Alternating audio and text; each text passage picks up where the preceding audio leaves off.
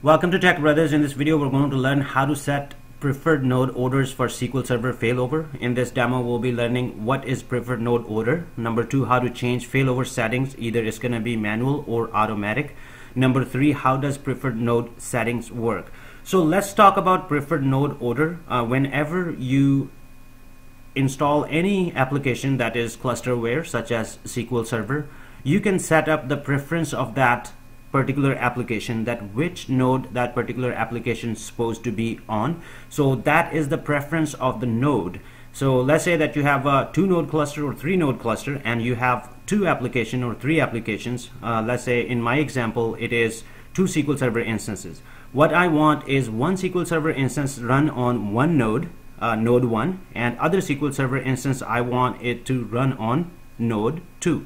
So that is my preference. That's why we call it preferred node order. So how does it basically work when it comes to the failover cluster settings? I'll show you in a second. And we will go and change some of the failover settings, and wanted to make sure that you understand what is manual and automatic. If the failover setting of any application such as SQL Server is set to manual, then it's going to wait for your input. Let's say the SQL Server failed over. Keep in mind that when you set preferred node order, that doesn't mean that it's not gonna fail over to the failover node. If something happened to the active node where that particular application is running, it is going to fail over to the failover node. But here when we talk about change failover settings, means fail back. So obviously it is failed over to passive node. At one point you want it to go back to its preferred node. Then there are 2 options in failover settings. One is manual, other is automatic. If we have set up the automatic failover settings, that means that as soon as the preferred node is up and running, that particular application, in my case one of the SQL Server instance that I wanted to run on node 1, if node 1 came up online, it's gonna go back automatically to that node. And if it's manual, then it's going to wait for a DBA input.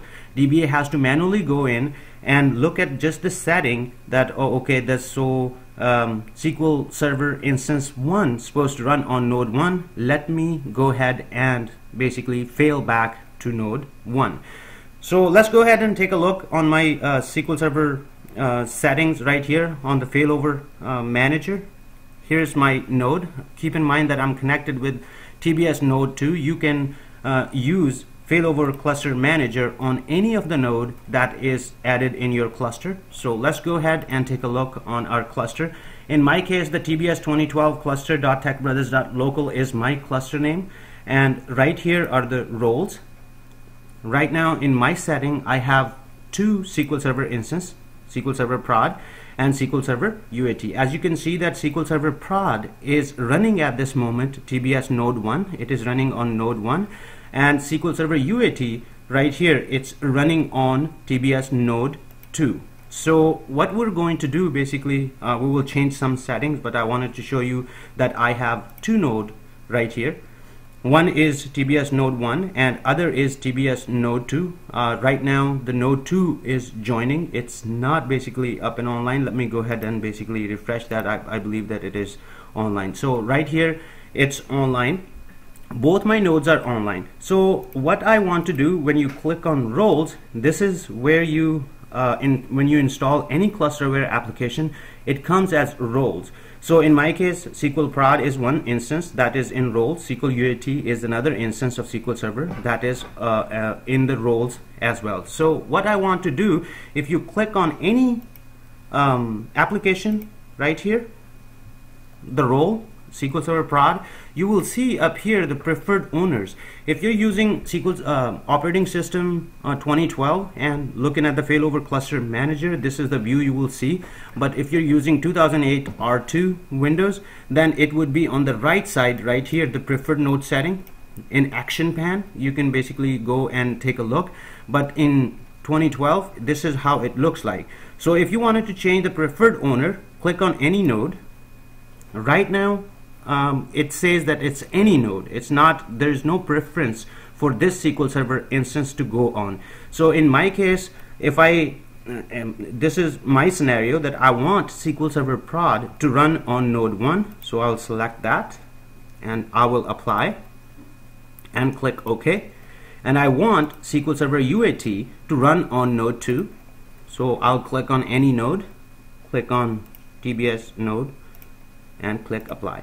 This means that basically this UAT, SQL UAT is supposed to run on actively run on node 2. That doesn't mean that it wouldn't fail over to node 1. It would if something happened to node 2.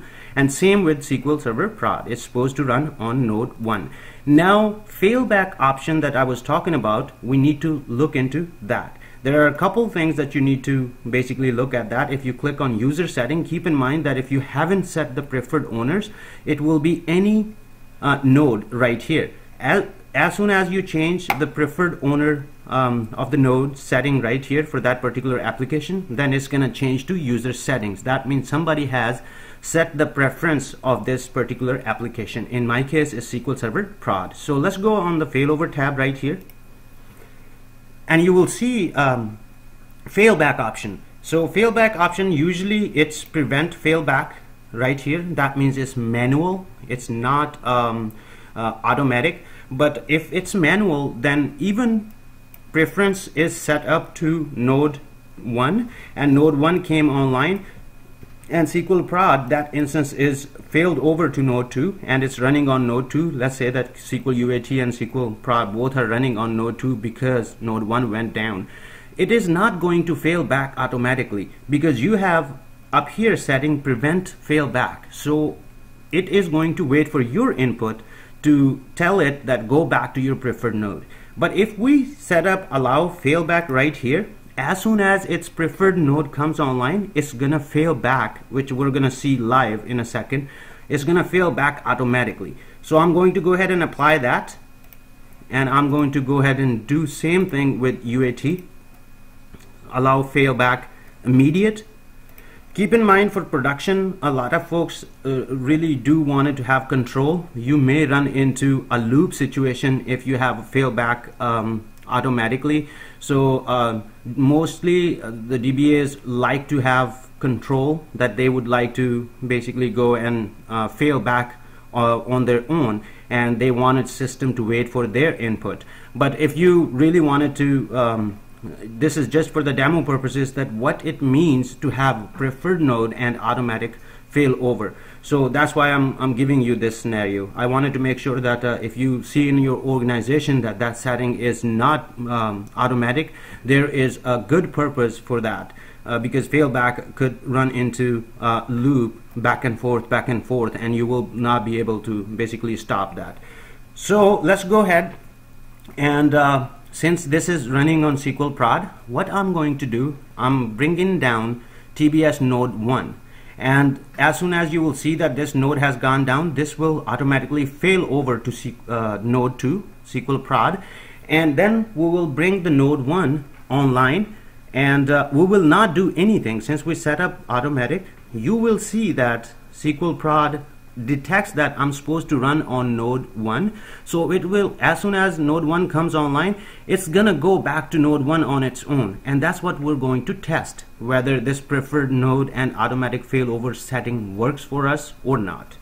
So this is VM, these nodes are my VMs right here, so I can go and turn off node 1, and I am on node 2, so we'll watch basically live the action when I turn off the node 1. So what's gonna happen? So let's go ahead and turn off node 1. Alright, let's go back to our cluster, and you will see that as soon as the node 1 goes down, let's see right here,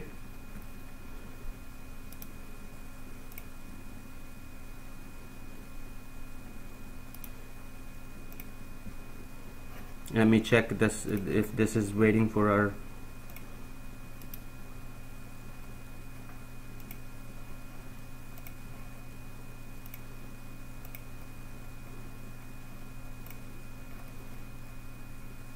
alright, As you can see that it automatically shows that node 1 is going down. Let's look at the roles. What's going to happen to the roles?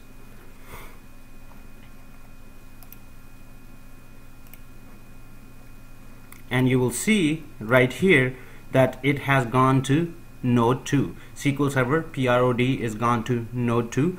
So in this case right now node 1 is completely down. Everything is running on TBS node 2. So what we're gonna do next, bring node 1 online and see if our SQL Server prod, which is supposed to run on node 1, goes back on its own. So let's go ahead and turn on the TBS node 1. It's starting right now. It takes a little bit time to join the cluster since it's VM and I don't have much memory. Let's go ahead and take a look on our cluster, that what's happening. So far it's down, and it will show right here once it started communicating with that node 1 that it's joining. And as soon as it's joined, the joining is completed, then it's gonna basically grab its resources, what it's supposed to run, and we'll look into our roles.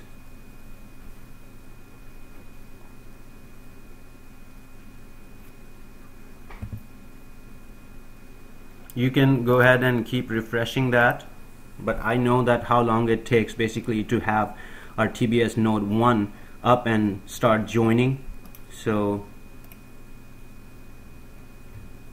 it's gonna take 2 or 3 minutes for me.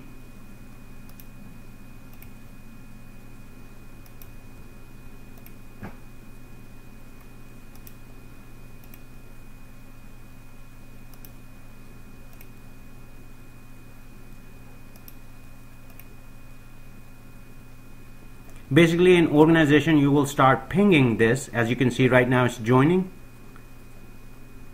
and once the joining is complete, let's go ahead and click on roles.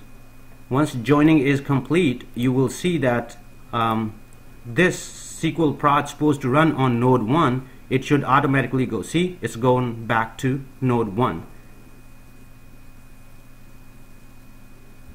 on its own. We did not give any input as far as failing back, but it knew that I'm supposed to run on node 1 and that's my preferred node, and I have a failback setting automatic, so I'm not gonna wait for DBA input. As soon as my node is up, I'm going back to my preferred node. So this is how basically preferred node settings work and what it exactly mean when we talk about preferred node settings.